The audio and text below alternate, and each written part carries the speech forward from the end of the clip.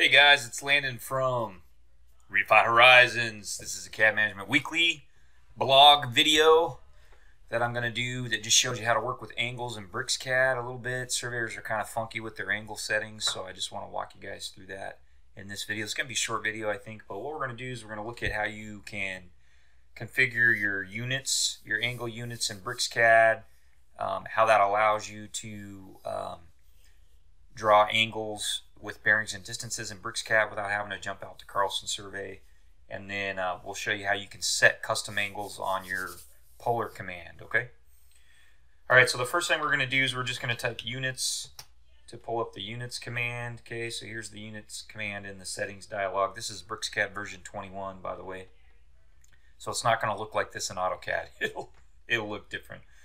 All right, and here's my units, okay? And this is a good reason why you want to have a template. So we have a template set up for BricsCAD that just has imperial units. It doesn't have metric units because we don't work in meters around my shop. Okay, and so what we want to do in this list is we want to look for angular units. Okay, so if we come down here to nope, now I lost it. I'm sorry. Right here, angular units. Okay, so we're going to click on that. So the default is decimal degrees in BricsCAD. That's no bueno, right? Surveyors don't work in decimal degrees. So we want to set this to degrees, minutes, and seconds.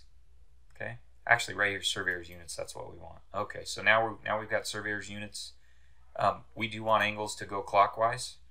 Okay, so AutoCAD is backwards. I think the default in AutoCAD and BricsCAD is backwards, but surveyors work with angles that go clockwise. I think I want our angle base, we want to be north. Okay. So that's what you're going to change. So let's see if that does what we want now. So I'm just curious. Draw a line here and go to our properties dialog. And so you can see here angle, it actually gives me the angle in degrees, minutes, seconds. It's only going to the nearest minute though, so I got to fix that. But it says northeast, that's the right bearing, so we got our settings right. Let's go back in there and fix that precision problem we're having. So right here, angular unit precision. Let's try 4. See, yep, that looks good right there. Okay, so I didn't do that the first time. Okay, so now when we select that same line and come down here, it's given us our bearing, north 30 1858 east. So that's awesome, super cool if you're a surveyor. Okay, now let's just show you, once you have that set up, you can actually draw lines by bearing and distance in BricsCAD. It's not as easy as in Carlson Survey. Carlson Survey has some handy tools for that, but if you just need a couple quick lines, you can do it this way in BricsCAD. So I'm going to run the line command, click my point. Okay, now instead of just typing in here, what I want to do is I'm going to come down and click on angle.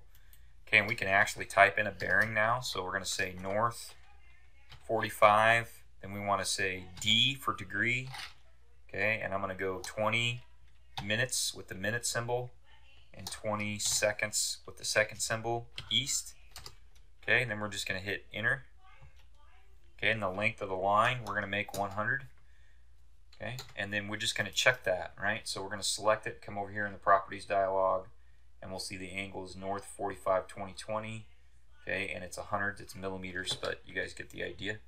Okay, so that's cool. That's how you can draw bearings and distances in BricsCAD once you have your angle units set up properly. All right, now I just want to real quick show you how you can configure your polar. So we're going to just right click on the polar down here and go to settings. Okay, and what polar will do is you can actually add angles here. Okay, the polar angle, right? So for example, we could set it to work in 15-minute increments. Okay. Or you can add a list of specific angles. I don't know why you would ever need to do that, but you can do it. Okay, but I'm just going to change my angle increment to 15 degrees. Okay, and so now if we have polar turned on, so it's on now, and we type, we run the line command, or any other command that works with polar. So when I had it set to 90 before, it would only give me basically the 4 cardinal directions, but now you can see it's giving me 15-minute increments, right? So that can be handy if you're doing buildings or drafting other stuff. You can get these 15-minute increments on your polar command, right? So that's handy. So I just wanted to show you guys that. All right, that's basically it, guys. Just a couple quick things I wanted to show you about angles in BricsCAD. You can set BricsCAD up to work and think like an American surveyor, which is cool. And you can also tweak your polar settings to have more angles than just the default. So hope that helped some folks. It was a short video, but that's all right. And subscribe to the YouTube channel if you want to catch more of our CAD Management Weekly videos. And thanks for watching. Appreciate it, guys.